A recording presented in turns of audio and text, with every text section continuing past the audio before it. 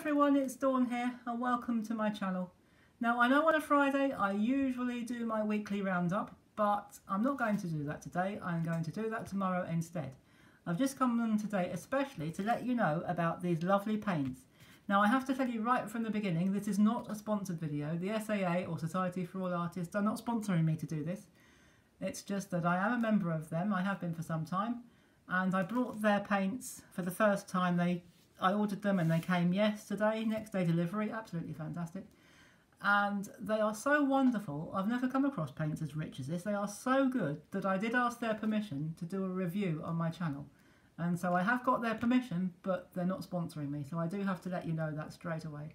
So now we've got the legal bits out the way, let's get on with the paints. I'm not going to do a painting, I'm not going to do a picture, but I just want to show you the richness of these gorgeous colours. I've even got some of their brushes. They do several ranges of brushes, but today we're going to focus on the paints. Maybe we'll do the brushes another time, but today we'll just focus on the paints.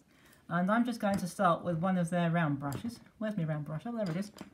And I'm going to show you how rich these paints are. I'll start with a cobalt blue. Oh, just before I do that actually, I will show you how I like to store my paints. I squeeze them into an old, this is an old pan tube, or an old pan case.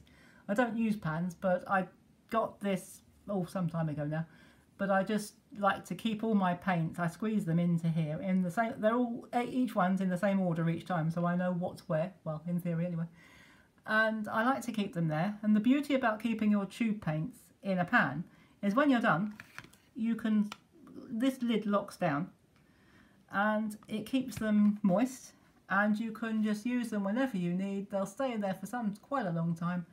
And it means you don't waste any. You don't have to throw away any leftover paint on your palette. You can just close the lid, open it up, and away you go the next time you start. And you've got more mixing area on your palette if you don't have to put paints out.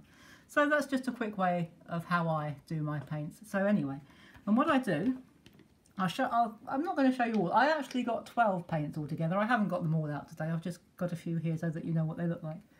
And I'm just going to put some water on my brush. I'm going to start with this one, which is the cobalt blue, or cobalt blue, however you like to pronounce it. And all I'm going to do is just touch it into the cobalt blue like that. And then I'm going to pop that out the way. And look at this colour. It is, oh, well it would be if I actually managed to put some on. Let's try again. I'll dip it in. Trouble when you're doing your own camera work, you can't always see what you're doing. So there we go. And this was a wet in wet because the paper was already wet. So that wet in wet is quite pale. But if I pick up a little more, put some more on my brush and go straight into that, look at that richness. So if we were doing a sky, we're not going to do a sky today, but if we were, that is so rich. And when it's dry, of course, it will dry a little lighter. And if you squeeze out the brush, just wash it out and squeeze it through your fingers, you can use that brush to take out some clouds like that. So you don't have to go in with any other colour. And because it's such a rich pigment, it will highlight the clouds much better or show them up. So the trouble with that is if you've never done it before, you think, oh, that's great. You end up taking all the clouds out and you get no sky left. So don't do that. So that's just one of them. And I want to show you the cadmium yellow, which I always keep next to my blue because I always keep them together so that I can mix my greens. And that is so strong. It's really, really good. So there is that one. So they're all strong. I've not come across any of them that I think, ooh, don't like that. They're really, really good.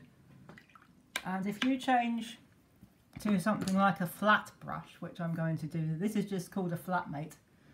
And all I'm going to do, I'm going to put some sap green on it. And with the flat of the brush, I'm just going to flick up, and you can use it for grasses.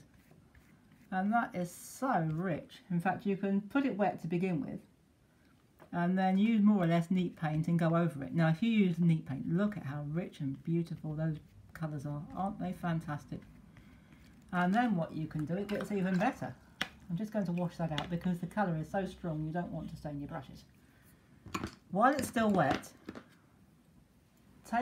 I'm going to use my liner writer brush, which is another SAA brush. It's a little bit like a rigger, well it's a lot like a rigger actually. And what you do, you can just flick for smaller, finer grasses. But not only for that, I'll tell you another good thing you can do with this brush. Let's pick up some burnt umber. which is another colour that I got. Oh, let's pick up a bit more burnt umber. Just load the brush with it. Now, if you just come across like that, you will get a nice thick line. But if you're painting something like twigs on or branches on a tree, for example, start it off. Let's just make it a little bit more moist. Put some more water with it. Now, as you're going along, when you get to the end, if you twist the brush like that, you will get a nice fine line. Shall I show you that just once more? So pick up some colour, pop it on, and go along and twist like that. Roll it between your thumb and finger, and you get some really fine branches like that. So you can carry on doing that. I'll just pick up a bit more colour. So you just twist like that, and you get some lovely fine lines. So they're really good, and because these pigments are so rich, you'll get a lot out of them. Now there is a really big one. I'm not going to use that today, but that's a big wash brush. It's called an Easy Flat, but I won't use that one today. It's about a 25mm brush, but it really is long. So if you're doing these big broad washes, it's good for that, but we won't use that one today. But I just want to show you some of the earth colours, just quickly. I'm going to use the yellow ochre. Now that is really strong. Yellow ochre usually is, but this one is fantastic. I know I'm running out. Let me just pop that up there a bit. Oops, there, like that. Isn't that lovely and rich? Gorgeous colours. We could do some fabulous paintings with these. And they're good for mixing, so let's do a mix. Let's just do a very quick mix. Last one. So what I'm going to do, I'll bring my... If I put that there, then you can see what I'm doing. How about that? So I'll just pick up some yellow. This is cadmium yellow. And I'm just going to swish it around like that. And we're going to mix it actually on the paper. I'm just going to wash my brush out because I don't want the yellow going into me blue. Then pick up just a spot there of cobalt blue or cobalt blue. Swish it into there like that. And you have got a delightful green. Just keep mixing and it will go nice. That's like a nice olivey green. Now if you want that to go darker, if you want a nice dark green, what you can do, over here I've got some Payne's Grey. I don't use black, but I've got some Payne's Grey. Just a tiny spot on your brush, just like that. Mix it in, and that will go quite dark. So that's not as dark as it could go. So there you've got a nice dark green. And if you wanted to, you could even use some sap green. This is sap green. Put it on top just to use a manufactured green. You can get all sorts of greens out of these.